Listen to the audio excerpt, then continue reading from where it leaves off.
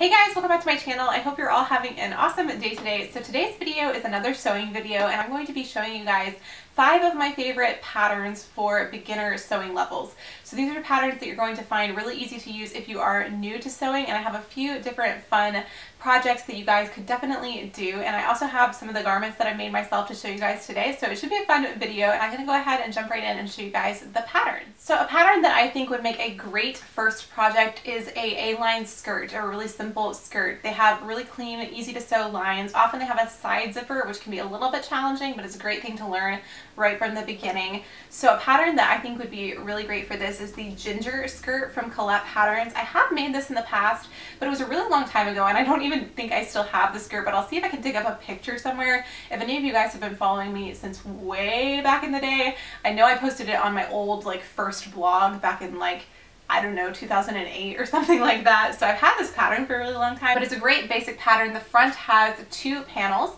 and then there is a back center zipper. So you have 4 pieces making up the skirt, and then also a waistband. It has some really cute, fun waistband options that just make for a great little vintage inspired skirt, but you could also do just a simple plain waistband. So this pattern is really versatile depending on your style. You can make something really simple or really retro and fun, so you could definitely mix it up with this one, and I think it would be a great one to start out with. I have one more pattern to talk about that I don't actually have a garment or even the pattern for because I have just the pattern pieces, but it is a sleeveless top. I think sleeves are the most difficult part of sewing a top, so to get yourself started, try making something like a tank top.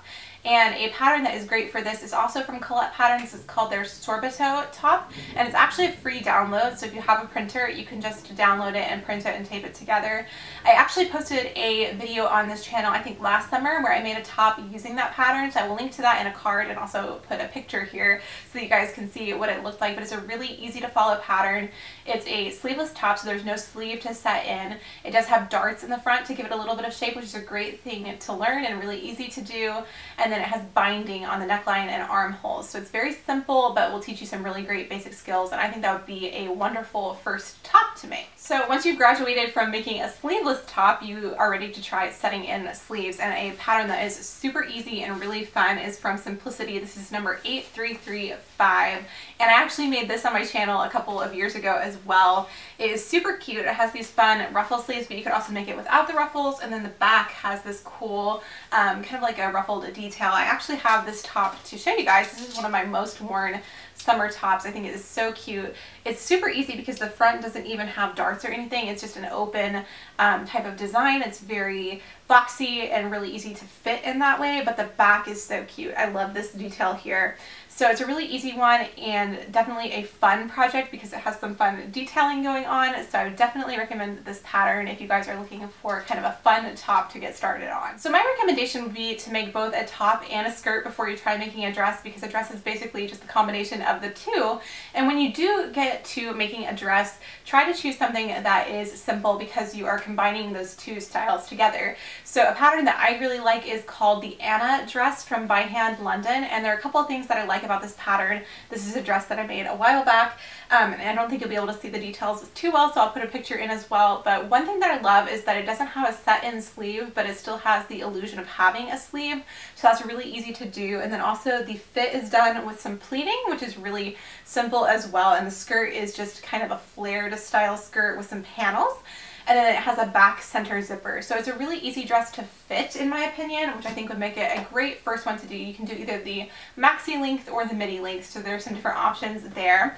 And then I also have found this pattern in my pattern stash, which I have not made yet. I've had this for ages and I really need to sew it. This is from Colette Patterns, and it is their crepe dress, which is a wraparound style, and I think this would be great as well if you're a beginner because the wrap makes it a little bit more forgiving on the fit, and you don't have to worry about buttons or zippers, which can be some of the most daunting tasks when you're new to sewing.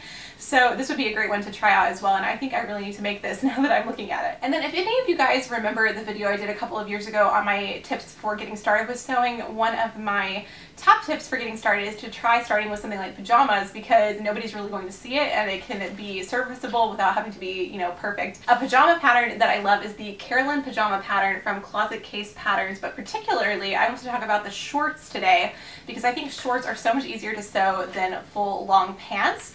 So I think the shorts from this would be a great beginner project. I have these here, which I wear all the time. I love these. I actually made my best friend a similar pair. She has these in like a blue color, And there's some great skills that you'll learn from this, but they're really easy to make and easy to fit. And since they're shorts, there's not so much fabric to deal with, so you don't need as much fabric, which is great. So I love these. Some skills that you'll learn with these shorts are how to do pockets. They have pockets which are super fun, and also piping and a cuff. So there's some fun details here, but they're really easy to make, super comfortable, and very serviceable. So if you are looking for a pajama pattern, I think that would be a great place to start. All right, guys, so those are my top 5 favorite patterns for beginner sewing. If you guys have any questions about them, let me know down in a comment below, and I will have links to all the patterns in the description box, so you can check that out as well. Thank you guys so much for watching and spending your time on my channel today. If you are new and would like to see more videos about DIY and sewing and style, that is what I post. So I'd love to have you along for future videos. You can click the subscribe button down below and the notification bell if you would like to keep up with my future videos. And then if you would like to keep up with me outside of YouTube, I am on Instagram and my blog. I post a lot of more details on my sewing projects on my blog, so if you're curious about that, I will have that linked in the end card. But thank you guys again so much for watching and hanging out today, and I will talk to you in the next one.